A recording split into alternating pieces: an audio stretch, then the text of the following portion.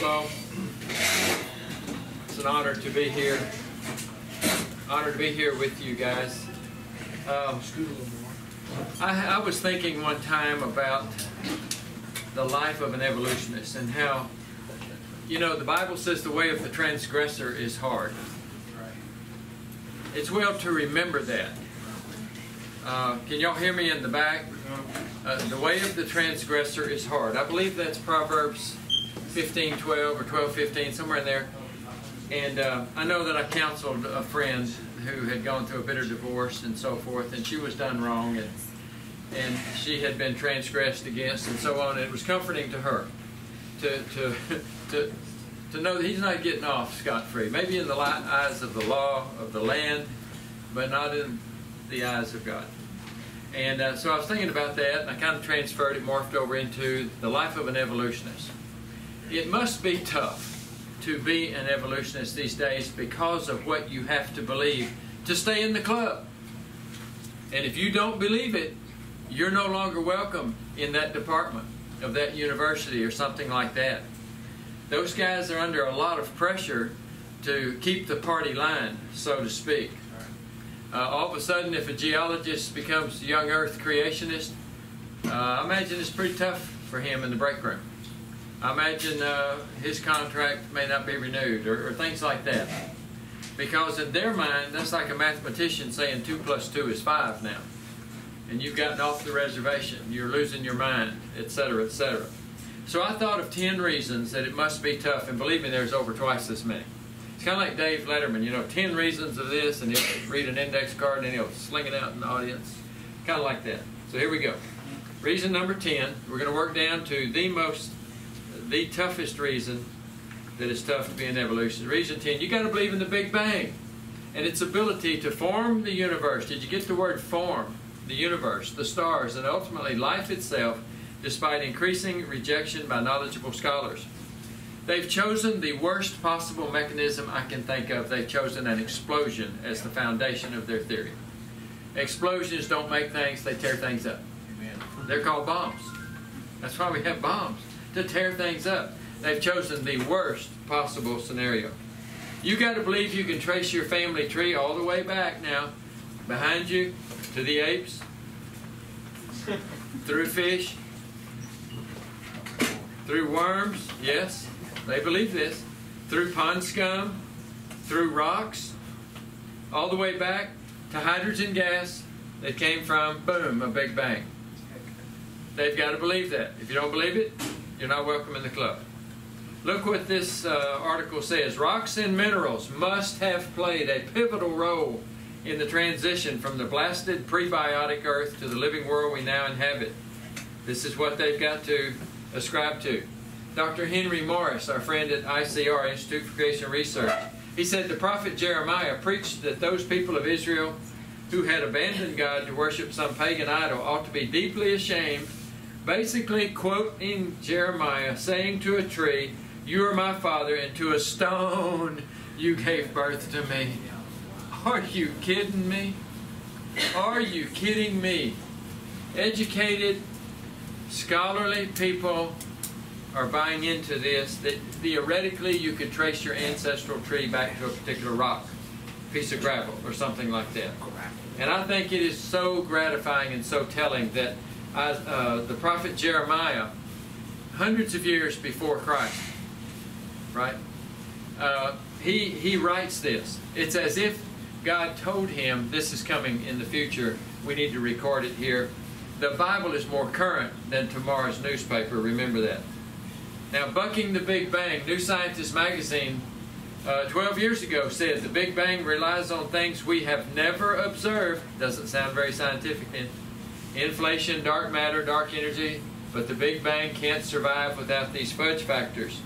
The Big Bang Theory can boast no quantitative predictions that have subsequently been validated by observation. See, all good scientists take data and then they make predictions. So, well, okay, if this is true, then I predict this is what we're going to find. And but this says that hadn't been working so good for them. Young scientists learn to remain silent if they have something negative to say about the standard Big Bang model. I heard one fellow say, is so deeply entrenched, we're just going to have to wait till that generation dies off, and the Big Bang will go with them, and the younger, newer scientists are not so entrenched in it.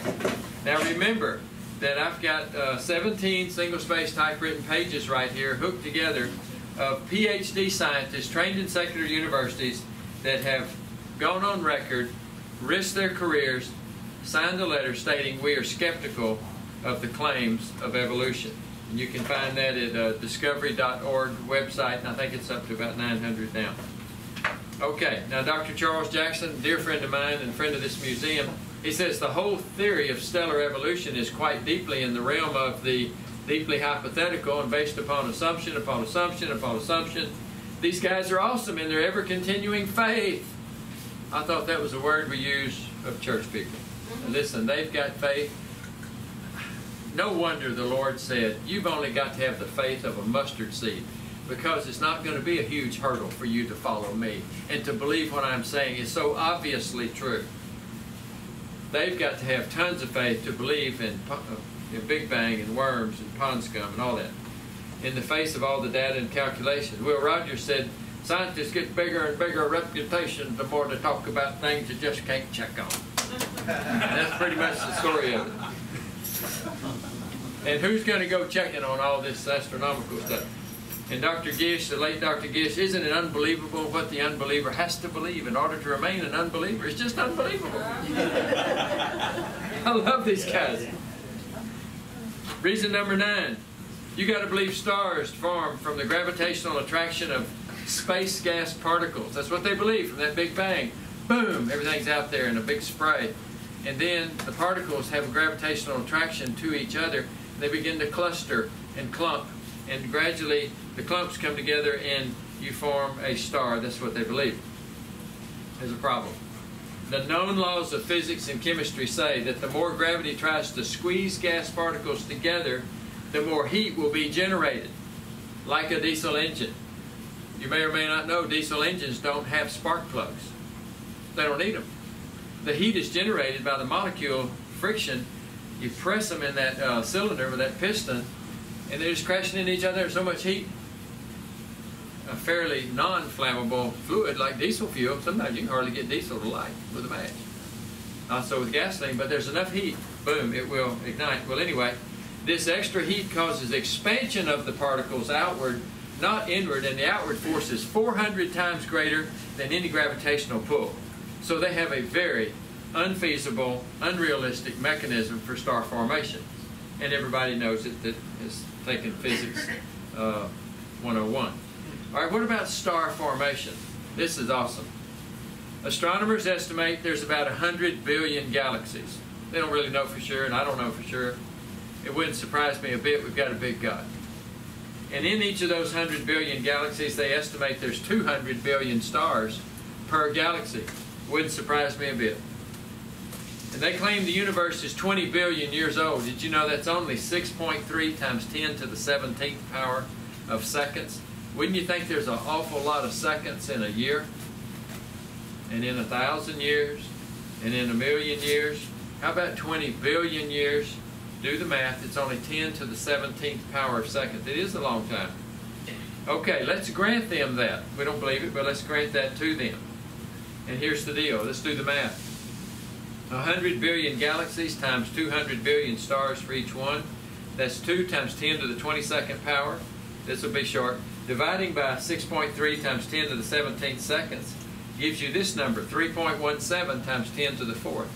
In other words, what that means is 31,746 stars per second would have had to form for us to get that many in only 20 billion years. You know what? We have never seen even one star form. Shouldn't we have seen one if there's over 31,000 per second forming for 20 billion years? Shouldn't somebody somewhere have seen one form? I think so. The burden of proof is not on us, it's on them. The Bible says, oh, He made the stars also. It's like a parenthetical thought. Oh, by the way, He made the stars also.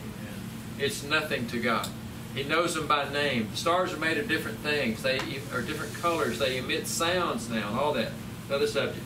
Reason number 8, it's tough being an evolutionist these days. It's because language is not behaving like they thought it should. You see, they thought cavemen just woman, meat, or something like that. I don't know. Real simple one-syllable words. It didn't work that way. Instead of evolving, language devolved. If man evolved from less intelligent creatures, we would expect the earliest language to be the least complex. The exact opposite is true.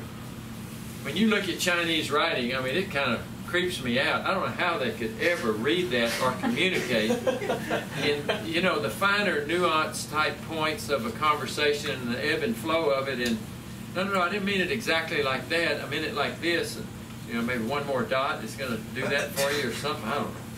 Anyway, early languages are much more complex in verb usage and syntax. For example, ancient Greek and ancient Chinese are much more complex than their modern counterparts. Ancient Sanskrit goes back to 1500 BC. Each verb had up to 500 variations. This is Sanskrit. This is hieroglyphics. And the top one, of course, is Chinese. I mean, that's pretty intelligent looking to me, that people can make just ever so slight variations in things and come up with a letter. But, you know, in reality, isn't the English alphabet the same way? You've got an A that's like this and a V that's upside down without the crossbar, you know, a few things like that. It's pretty amazing. But the point being, languages aren't behaving in an evolutionary fashion. Now, I taught this girl, among others, of course, in about 140 students this year altogether in this pre-calculus class. This girl's an exchange student from China. And so I asked her, is it true that this symbol, Chinese symbol, means boat plus 8 people? It equals a large ship, I mean. Boat plus 8 people is your symbol for a large ship? She said, yes, that's right. Boat plus 8 people is a large boat. Come on, creationists, you know what we're talking about here. The Ark of Noah, how many people are on it? 8. And I was able to share with her, your culture has got that as the symbol. Let me tell you about Noah and the Ark of Safety and all that. Anyway, reason 7, design. It's everywhere. And they believe that there's not a designer, but it's just random accidents. And I mean, we could go on for days talking about design. Just the right amount of gravity on Earth, a sun that's a main sequence dwarf star, just right. The magnetic field, the Van Allen radiation belts, the ozone layer just shielding us and doing all kind of good stuff for us. The water being the basis of all life. What are they looking for out there for a planet that'll support life? If it has water in liquid form on it. Underground aquifers, capillary action of plants. I mean, sequoias sucking up water all the way up hundreds of feet to the little tips of little green parts. Medicinal plants like digitalis, yew, aloe, penicillin mold. Just amazing design on Earth. Orange tree and the fruit tree that yields fruit according to its kind, whose seeds in itself.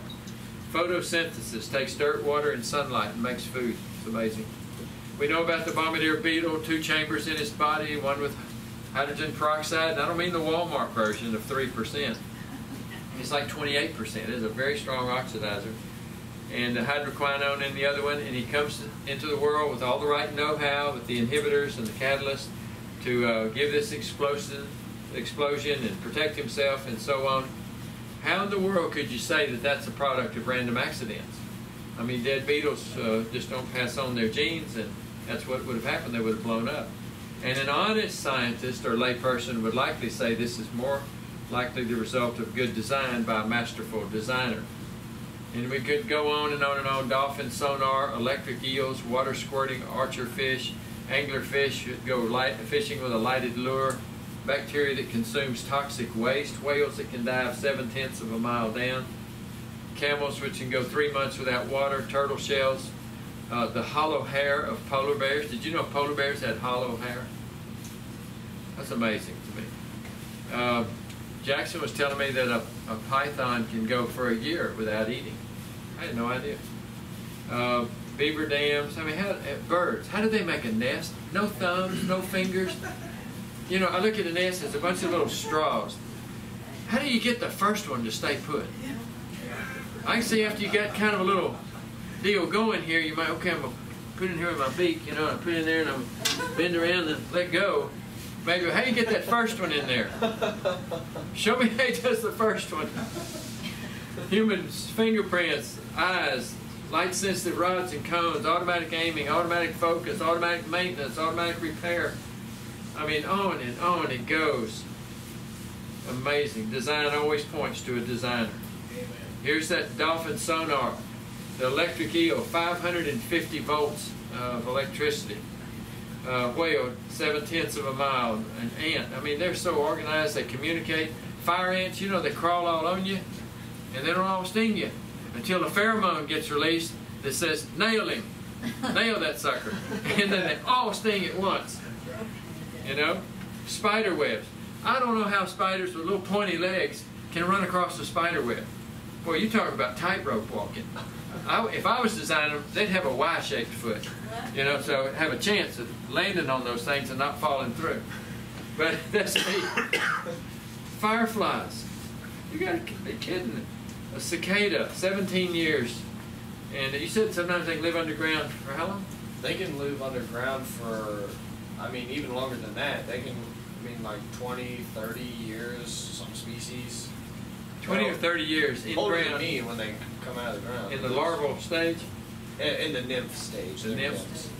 The hook and barbules of feather design, kind of like Velcro. Falcon wings have one shape, eagle wings another shape. One for diving, one for soaring. Hummingbird wings. The archer fish, I mean, can you believe there's a fish that is born in the water, lives in the water, probably die in the water, well, unless he gets hooked and yanked out. But he understands light's refraction. That where that bug is on that branch is really not where it looks like it is. But he knows it's not where I think it is. So he squirts somewhere else. Who taught him that? And they're amazed at how he understands that, light's refraction, the physics of motion, the trigonometry, and all that necessary to make that shot. A water strider, taking advantage of the surface tension of water. Birds flying in formation. The strongest bird at the center of the V, making it easier for the younger and weaker birds at the back. Bird migration, they'll go to the very tree that they were conceived in and all that. Polar bears, hollow hair, here's a close-up view. Look like a roll of toilet paper, but it's not. It's a roll of, I mean, it's a polar bear hair. I kid you not, it's polar bear hair. Water storage hump and a camel. An angler, a fish that goes fishing, are you kidding me? What does it look like? Yes, it has a little lighted lure, and a fish will come, you know, and be drawn to it. Oh boy, not a good idea. Honeycombs, robin's nest. I mean, look at that nest. I just want to see them do it from start to finish. Reason 6, the fossil record is the enemy of evolution. You see, Darwin said, I know I don't have any evidence, but the next 100 years I'll get it. And boy, he thought all of those transitional forms would happen. And here's the deal. We have fossils that have terminal kinds. In other words, a fully developed lizard and a fully developed bird. They wanted something in between and all the other things too. But it's not there. And it's not just a link, it's a chain that's missing, as you know. Evolution, I think it's great what Gould said at Harvard. He says the extreme rarity of transitional forms in the fossil record is the trade secret of paleontology. Oh, the rarity of transitional forms. Dr. David Kitts at OU says evolution requires transitional forms and paleontology does not provide them. In other words, it's not there, we don't have it, I couldn't show it to you. And what I'm talking about is lizards and birds, for example.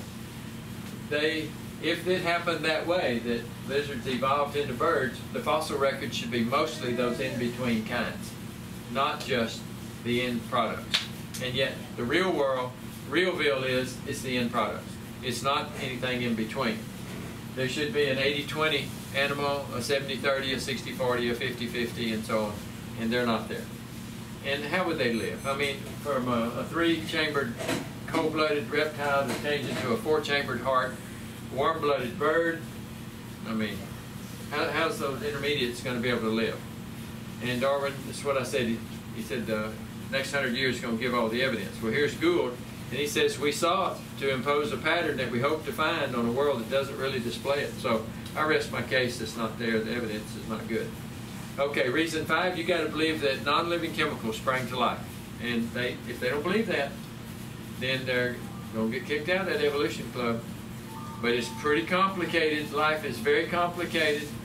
And non-living chemicals have never been demonstrated to form life. But they actually admit that. They say, but once it must have happened.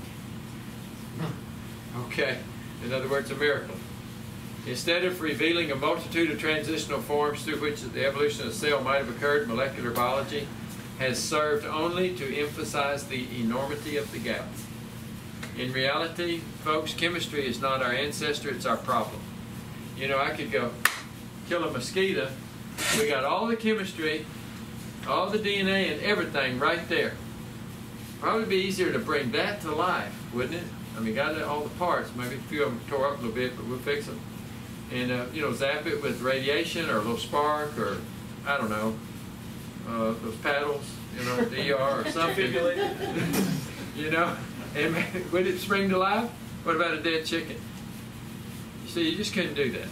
Life is more than the sum of its parts. There's something lost at death that is unexplainable.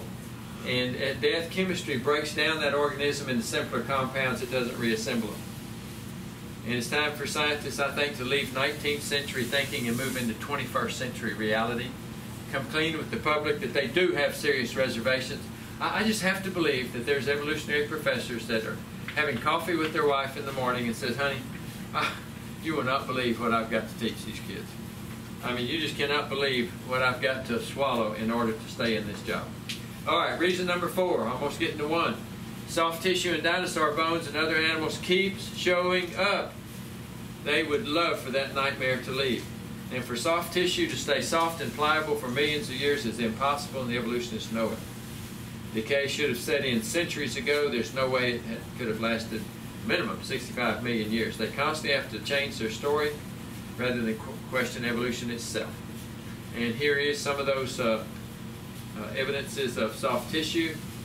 And it's flexible. It returns to its original shape. And Mary Schweitzer, a very fine lady scientist in Montana State, she says, I'm quite aware that according to conventional wisdom and models of fossilization, these structures aren't supposed to be there, but there they are. I was pretty shocked. Yes, if you're not going to accept what God's Word says and what the real evidence says, you're going to be shocked all the time. And the tissues were soft and transparent. They could be manipulated. Pretty exciting stuff. He's faking it. It's pretty depressing stuff if you're an evolutionist. May lead scientists to re-examine their theories of fossilization. Wait a minute. How about examining your theory of evolution? Yeah. Deputy editor of Science magazine says soft tissues are rare in older finds. That's why in a 70 million year old fossil, it's so interesting. They're spinning this big time. And Dr. Jackson says, instead of questioning their evolutionary thinking, they're trying to figure out a way for fossilization to preserve soft tissue 70 million years. And this is Dr. Schweitzer right here, and she says translucent blood vessels, by all the rules of paleontology, should have long since drained from the bones. It's a matter of faith. Did you get that word? Among scientists, that soft tissue can survive at most for a few tens of thousands of years, not 65 million, since T-Rex walked Hell Creek. And she got a letter from a guy. She said, I had one reviewer tell me he didn't care what the data said. He knew that what I was finding wasn't possible. Dr. Ball, it's like those people that came and saw those human footprints. That's not possible, and they turned on a dime and left. Well, I wrote back and I said, well, what data would convince you? And he said, none. None. I have my mind made up. Don't convince me with, don't try to influence me with facts. Well, once the publicity started rolling in because of soft dinosaur tissue, look what happened. Many of these scientists had been sitting on stuff and just holding the cards to their vest. Here's one that says, oh, well, I don't want to say anything, but I had 10 million year old frog marrow. Oh, and I have 400,000 year old bear DNA. And oh, I've got 90 million Santana-raptor muscle tissue. And all these websites, I got 300,000 year old mammoth connective tissue. Oh, I got Neanderthal DNA. And well, where are you guys? Where y'all been? Why does it matter? Well, biochemical kinetic laws say proteins can't last even 40,000 years. evolutionists ignore laws and just say Schweitzer's work is just showing us we really don't understand decay. Yes, we do. Decay is rotting. It's stuff, that's what dead stuff does. And there's just really lots of basic stuff that people just make assumptions about. So which should we trust? The known laws of science or the assumptions that evolutionists just make so they can keep believing Darwin? Oh, and you'll be thrilled with this one. Reason number 3, evolutionists believe that humans evolved from chimps, then 4 million years later started mating together with chimps. And I'm not making this up, don't blame me. Humans and chimpanzees first split up about 10 million years ago. In this article, then after evolving different directions about 4 million years, they got back together for a brief fling, produced a third hybrid population with characteristics of both lines. Really? And Nature Online magazine, something very unusual happened at the time of the chimp to human speciation. What's unusual? It says basically the same thing. They evolved from chimps 4 million years later, chimps and humans mating together again. And Harvard evo-anthropologist Daniel Lieberman admits it's a totally cool analysis, but my problem is imagining what it would be like to have a hominid and a chimp viewing each other as appropriate mates, not to put it too crudely. Oh, we appreciate that. Hey, baby. I mean, just laugh at it. It's so comical. Reason number 2, mutations. Oh, here we go again with mutations. For years they've said mutations was their key mechanism. That these mutations, birth defects, were going to give us all this new information that we needed. And we know most of it's lethal or neutral. And but their belief is every once in a while there'll be a beneficial mutation. And they're quick to cite an example of beetles with stunted wings on the Galapagos Islands. And how would stunted wings be good for any flight creature? Well, they said it's real windy, and so they're not blown out to sea. Okay, well, most places other than the Galapagos Islands, and the beetles would probably opt, if they had a choice, I'd rather have real beetle wings, you know, not the little deformed ones. So it's a highly subjective evaluation of whether it's beneficial or not. Anyway, the term number 1 there is what I said, it's highly subjective. Most mutations neutral or lethal, and a mutation is a birth defect, and it always results in a loss of information. That's the take-home lesson.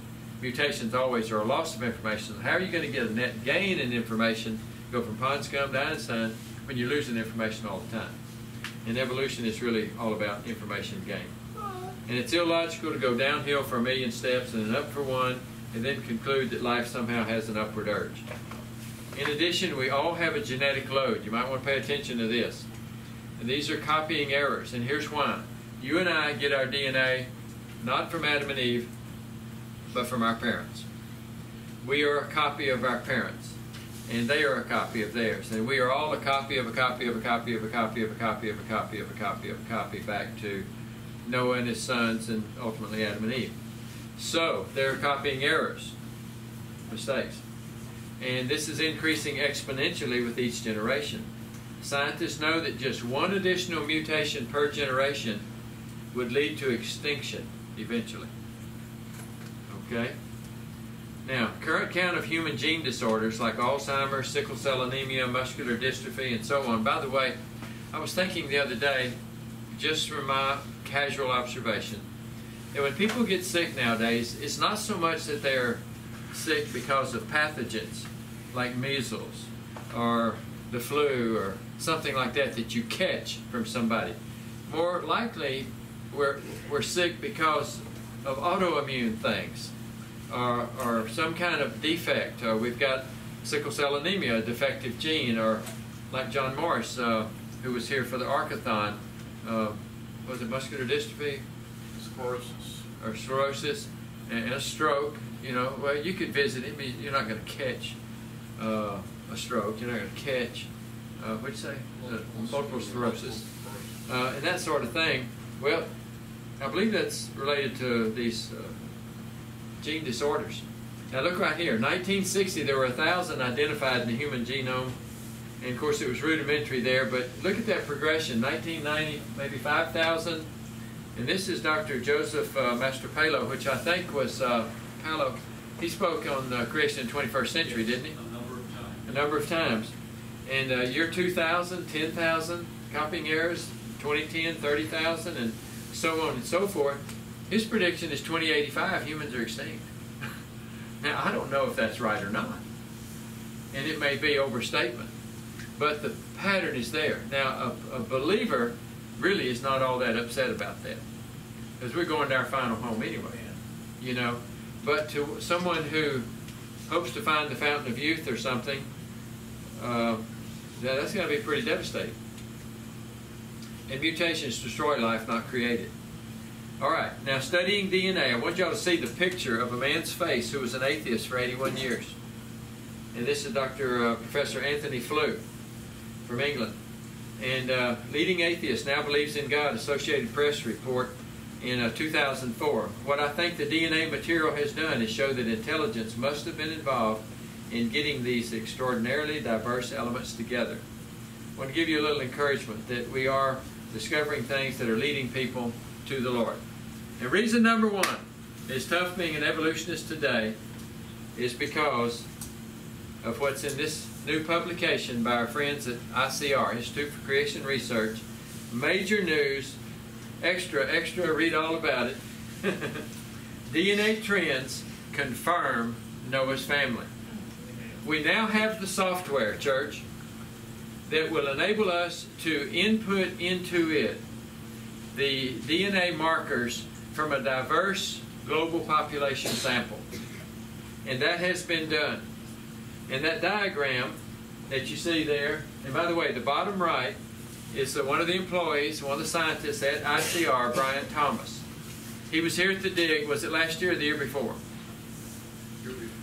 The year before, he was here, and I just learned Dr. Ball said that he has actually been employed here at the museum and has done work. He's an excellent writer, science writer, and so on. And look at this diagram. The mitochondrial DNA, and let me remind you that mitochondrial DNA only comes through the female line. Whether you're a man or a woman, you got your mitochondrial DNA from your mother.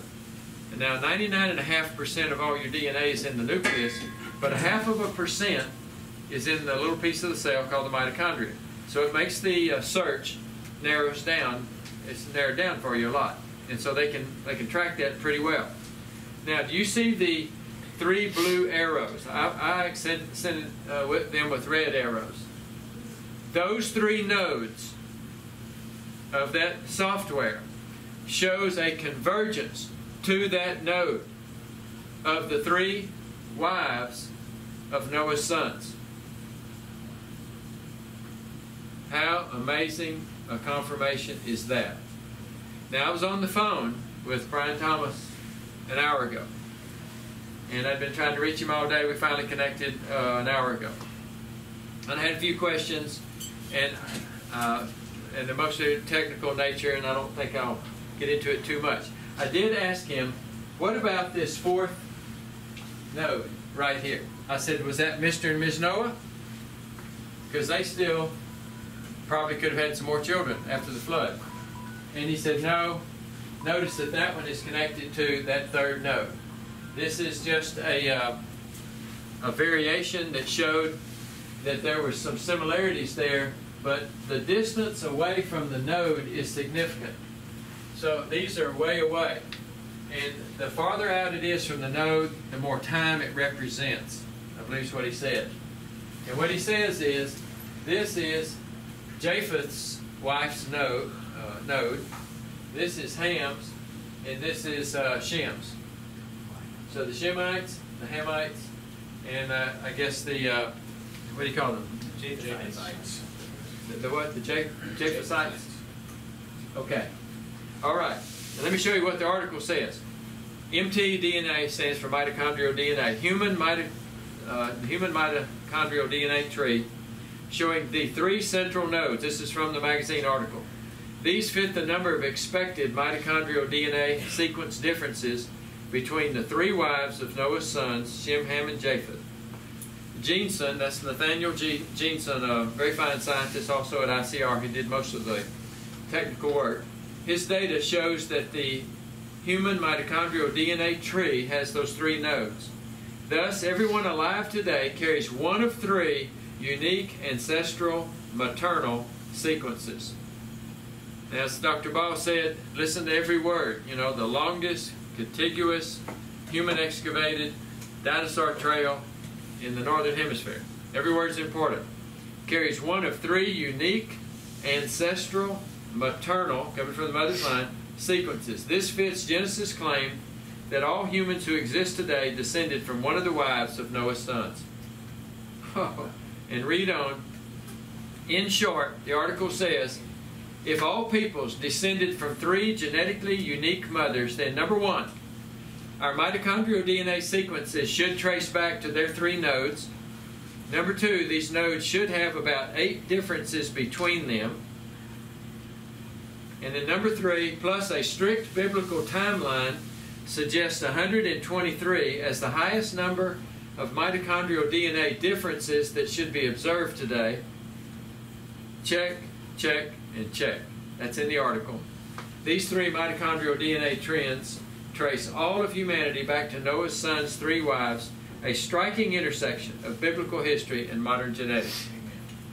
Wow. Wow.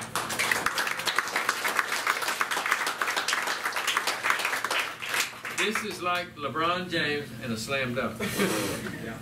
This is dynamite. This is in the July of 2016 issue of Acts and Facts from ICR, Institute for Creation Research.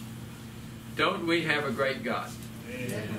And one of the things I'm so grateful to Him about is that He does not require a blind faith. I would be so troubled if I was compelled to be in a faith, a religion, if you will, where I had to just accept things so blindly because I said so, kind of thing. We have a Savior that didn't cast Thomas out of His presence and send him to hell because he doubted. He had mercy because that was a man that just needed a little bit of evidence. He was this close to being a great follower of Christ. He's this close. All he needed was a little bit of evidence. You are sitting in the Creation Evidence Museum. We've got it, church. Amen. We've got the evidence. We've got plenty. We've got plenty. On the other hand, evolution is the emperor that has no clothes. That's right. Amen. What a great day to be alive. What a wonderful time to be a Bible-believing Christian. We've got more at our fingertips now than any generation has ever had to make a compelling case for God being the Creator. And because you now can show that Genesis is true, then you should have greater success at getting a person to see that He is also the Savior, because they are one and the same. What an amazing thing. So you've seen 10 reasons it's tough being an evolutionist. The Big Bang, star formation, language, the incredible design in nature, fossils, the absence of transitional form, spontaneous generation, soft dinosaur tissue, their worst nightmare, chimp to human to chimp, mutations, and human convergence of mitochondrial DNA. Aren't you glad there's a much better explanation? Yes.